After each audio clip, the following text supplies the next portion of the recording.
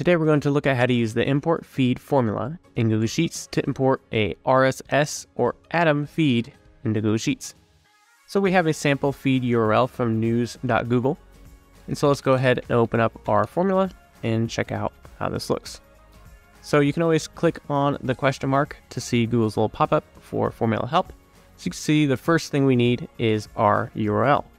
And so if you have the URL in a different cell, you can simply click on that, close the formula, and pull in the data. As easy as that. One thing to note is you can put this URL directly into the formula. Let's go ahead and grab that, put it in here, put it in double or single quotes. And now you can see if we delete this, it's still showing up. Just for the sake of a short formula, let's go ahead and just leave the cell reference there. And let's go on to our different criteria. So query, if you go to learn more, tells you a little more about the query and tells you the different things you request. So for example, if we put feed, it simply returns data about that feed they're getting. So top stories, Google News, it's from Google News, the title is Google News, and there's the link.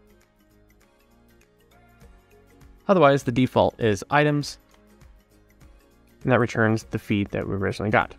You can also narrow down and only request certain items. And if you look here, you can see that we have 3 different things. Let's go ahead and actually return the headers next. So by default, it's false. If we hit true, it's now going to return title, author, URL, and summary. So on this items, we can return any of these things. So we can do title, and now we're just getting back the title. We can do URL, just return the URL. Now, if you notice, we do summary. We're not getting anything because the summary was empty if you call from our item feed like this.